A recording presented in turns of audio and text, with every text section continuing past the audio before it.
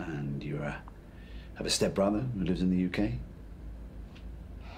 And your boyfriend is Kurdish, who is from Iraq? Look, I've answered your questions. Wasn't it difficult to communicate? We don't need words.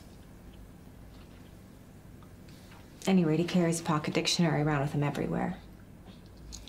Pocket dictionary? Yeah, I was teaching him. We have an eyewitness that will testify to Aaron being the assailant. Helen, look at me.